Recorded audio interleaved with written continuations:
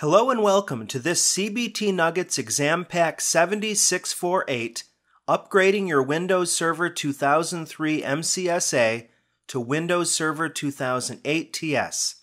My name is Tim Warner, and I'm happy and grateful to be your instructor for this series. In this nugget, we'll begin by setting our expectations to make sure that you have in fact purchased the right nugget series. I want to make sure as your instructor that you're happy beginning, in the middle, and at the end of watching this series of nuggets. I'll then walk you through all of the nuggets in the series and show you how I put it together for maximum effect. That is to say, to make sure that you're able to pass your upgrade exam as quickly and efficiently as possible.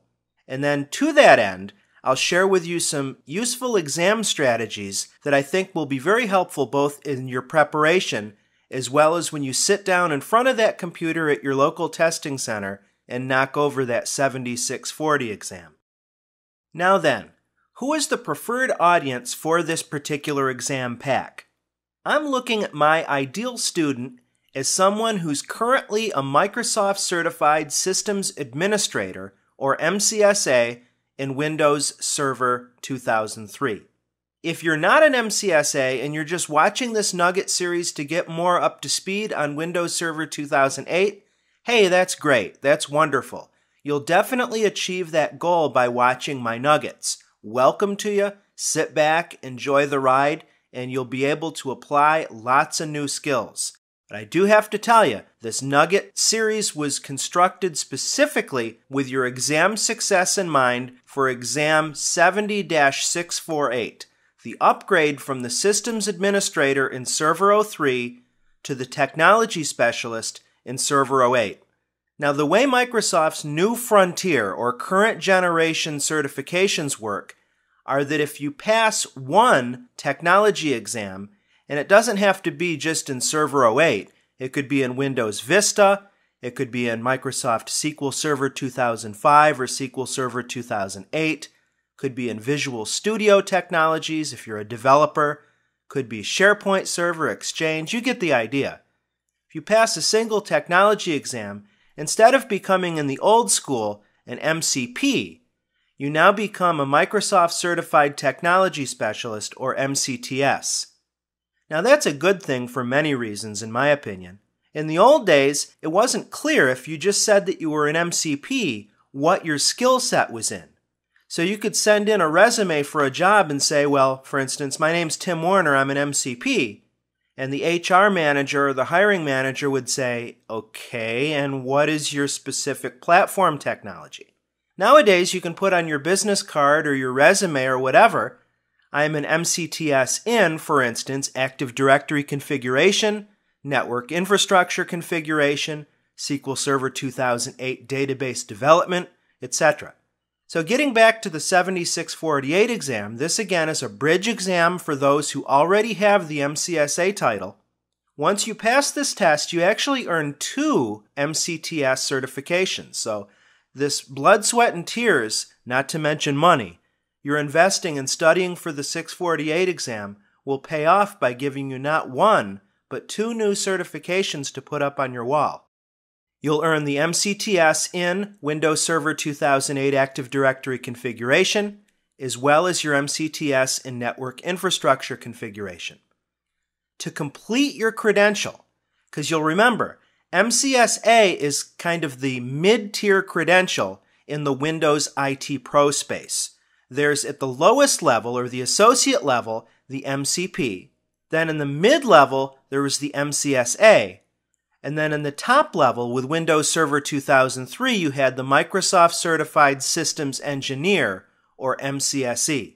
The analog to MCSE in Windows 2008 is called the Microsoft Certified IT Professional, or MCITP. Now, I know this seems confusing, everybody. It kind of is. It's just Microsoft's latest routine or regime in their certification deal. Let me scrunch a URL over in the corner here. I'm sorry I don't have a lot of room on my whiteboard. If you point your browser to microsoft.com/learning, That's the URL you need to know to read in detail about the new generation of Microsoft certification. Just hit up microsoft.com/learning. You can learn all about the TSs and the ITPs, or if you're a developer, there's the Microsoft Certified Professional Developer, or MCPD, and so on. But anyway, as it happens, there's actually two top-tier IT Pro credentials. There's the MCITP Server Admin and the MCITP Enterprise Admin. The Server Admin is kind of the lower level of the top-tier credential, and the MCITP is the ultra-high level. So consider the Server Admin to be the, let's say, the Corvette, and the MCITP to be the Ferrari. To earn your MCITP Server Admin, after you pass your 648, it's just one more exam. You'll have to take your Pro exam, your 7646, and after you've done that, you're finished. You'll become an MCITP Server Admin, and you can stop there and consider yourself a top-tier Microsoft IT professional in Windows Server 08. All right, you got that? So starting as an MCSA, 648, 646, and you're done. Now, if you're like me and you're a completist, you have a touch of OCD, you might want to go for the MCITP Enterprise Admin. That's a little bit more work. You still have to do your 648 bridge exam. Don't worry about 646. You don't need to worry about that.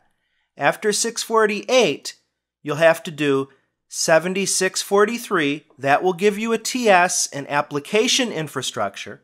You'll have to do a client exam. You can do 7620 or 7624. Each of these will also give you a TS. Note that you don't have to do them both. It's one or the other. 620 is the standard Windows Vista support exam. It's the direct descendant of the old Windows XP support exam. I think the number for that one was 7270. Now that was a bear of an exam. I'm sure you took that old XP support exam if you hold the MCSA in Windows 2003. 624 is the deploying Windows Vista desktops and Office 2007. I've taken both of these exams. 624, there's a lot to know. It's not a tough exam, but there's a lot to know. 620, I have to just tell you frankly, person to person, is astoundingly and embarrassingly easy. So given these two, just person to person, I would highly recommend you go 7620 here. And then finally, after you take your two TS prerequisites, you can finish with a flourish by taking your pro level exam, that's 7647, to complete your ITP Enterprise Technician. MCITP Enterprise Admin. So that's a grand total of how many exams? 648 is 1, 643 is 2, 620 is 3, 647 is 4. Let's spend a couple minutes looking at how I constructed this series for you. As you see, there's 22 nuggets, also called screencasts, that make up this exam pack. My driving forces behind creating or architecting this series were as follows. Number one, I structured these screencasts or these nuggets to match exactly to Microsoft's stated exam objectives. So if you do a Google search for 70-648 and go to the Microsoft.com exam preparation page, and you go to the skills being measured area of that page, you should find a line-by-line matchup between the topics that I've broken out here in this outline and the topics that are at Microsoft.com. Because I'm an instructor, but I'm also a student. And I know as a student, there's always the fear, am I covering all the objectives that I'll potentially see when I go in that exam room? Number 2 on my priority list was making sure that the ordering of the nuggets makes sense logically. After the overview movie, you see that we look at most of the flavors of Active Directory. We look at Active Directory lightweight directory services. We then go into rights management services, federation services. We sprinkle in the read-only domain controller. Some topics were too large to cover in one nugget, so I spread them over 2 nuggets.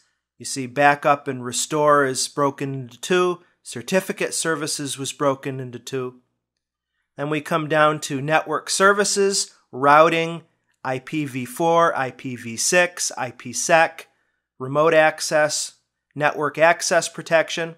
There's quite a bit of stuff that's brand new, quite a bit of stuff that was carried over from later versions of Windows Server 2003. We'll talk about that in just a second.